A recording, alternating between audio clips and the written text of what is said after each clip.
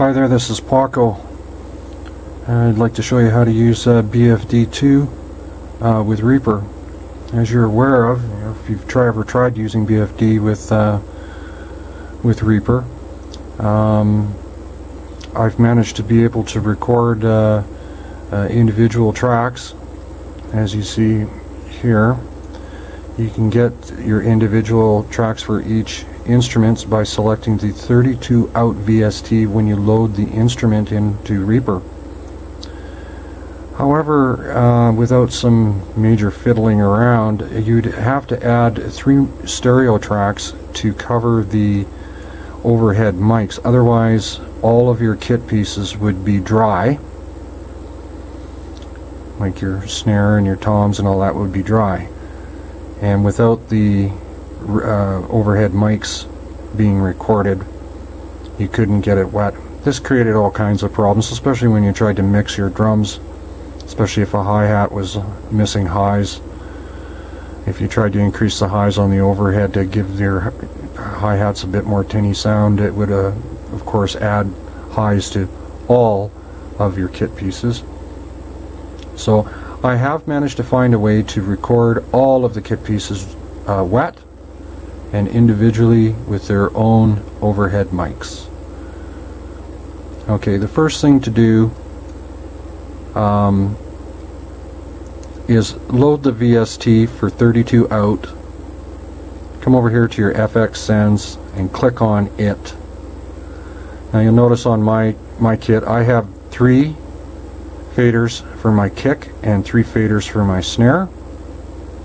I have 1 for the hi-hat, 1 for the low tom, medium tom, high tom, 1 cymbal, 2 cymbal, and my ride. They're individual channels. Now what you want to do is you want to go up to the auxiliary button here, and you want to add, in this case I have 9 kit pieces. As you can see, I have 9 pieces, so add 9 auxiliary channels, and that's what I've done here. I've added 9 channels. Now underneath each channel, select a mono channel to match the auxiliary channel. So mono 1 would be auxiliary 1, mono 2 would be auxiliary 2, mono 3 would be auxiliary 3, and so forth. So as you can see, mono 9 is auxiliary 9. Then what you want to do is you want to go and you want to click on one of these boxes here, and what that does is it comes over here to where it says send,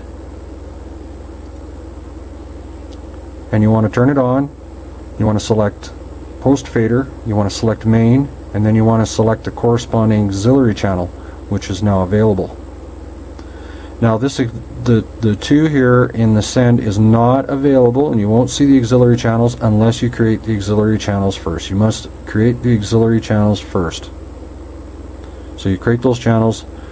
So the 3 kick faders I have being sent to auxiliary 1. As you can see, auxiliary 1. My snare also has 3 faders. They're going to auxiliary 2.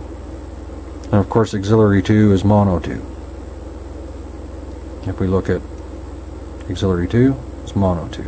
Auxiliary 3, mono 3. Okay, so all of my kit pieces are being sent. So my hi-hat, if we click on my hi-hat, you can see it's being sent to on, post fader, main, and it's going to auxiliary 3, because that's where auxiliary 3 is, and mono 3. So you set them up accordingly so that all of your auxiliaries are on and being sent to their corresponding channel. In doing it this way, what you're effectively doing is you're sending all of your kit pieces to an auxiliary channel which is set to mono, and bypassing the overhead mics.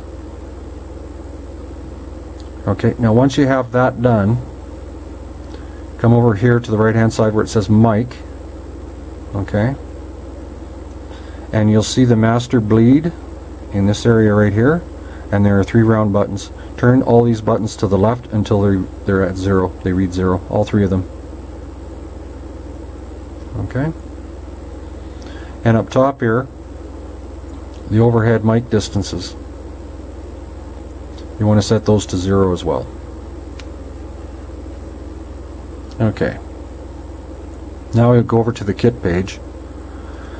Go through each kit piece and make sure it is centered. That's that little button here. Kit piece, pan. That the pans are centered. Okay? Now, as I mentioned before, the overhead mics are disabled here because you're bypassing the overhead mic room and ambient here. You're bypassing it here. This is global because it affects each kit piece. Now over here is where you have control over your overhead mics. So, excuse me, each kit piece has its own overhead room and ambient mic. So you select the appropriate auxiliary channel for each kit piece. Now these auxiliary channels will not show up here unless you create the auxiliary channels first.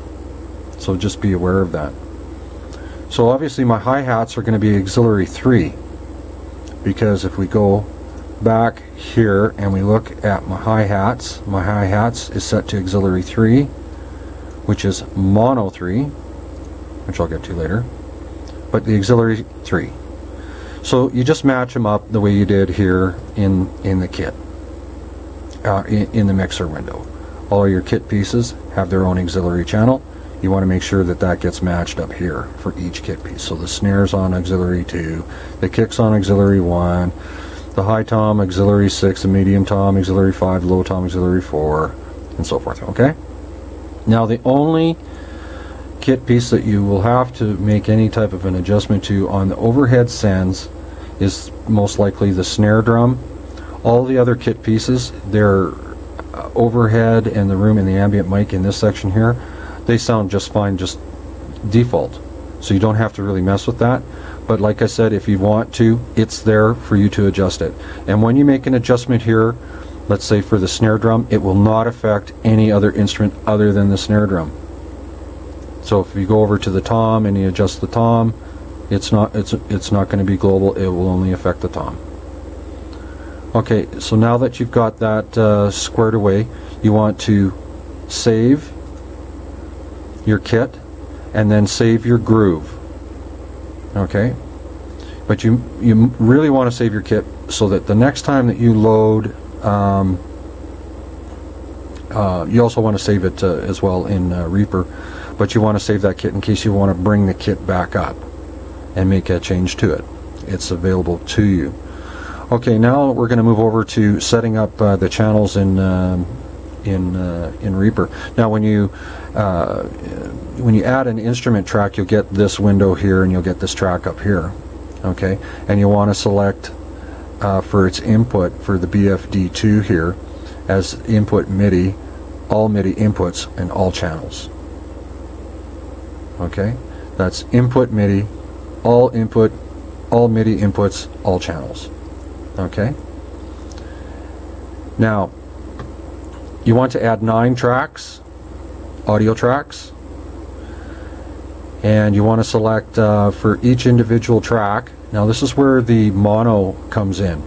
If we go over here to the mono out, let me just move this over here. This little icon here brings up this little window here. Now in the 32 out VST you have 8 stereo channels, and this shows the channel number, the associated channel number with those channels, this black dot here.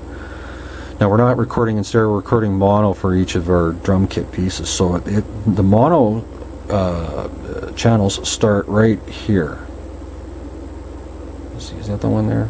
No, it's this one here.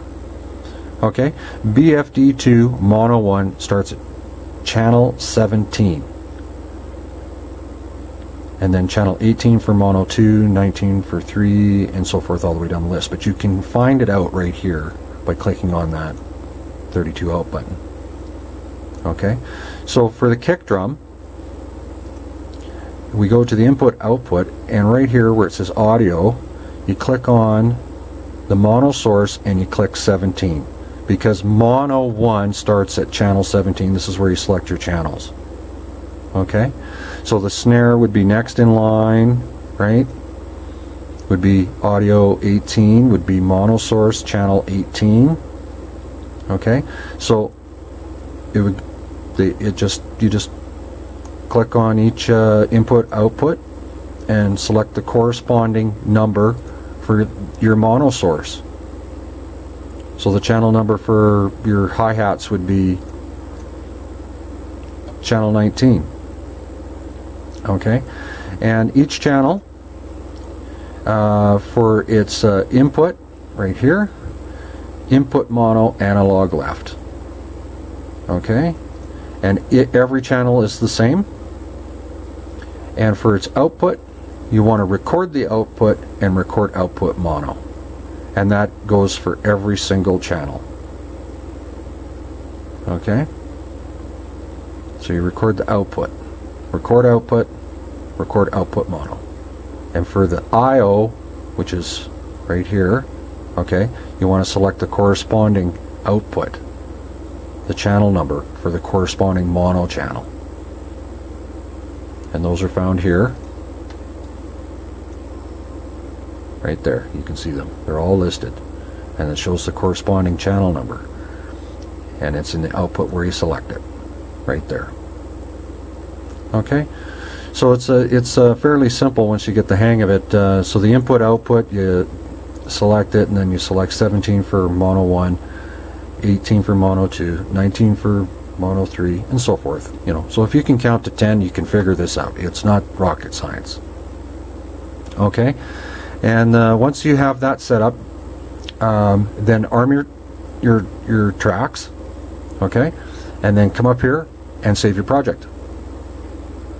Okay, and then when you go to hit record, when it ends up happening is that you end up with all of your tracks, your kick, your snare, your hi-hats, low tom, mid tom, high tom, cymbal 1, cymbal 2, and your ride. All of them are recorded individually and wet, all at the same time in a single pass.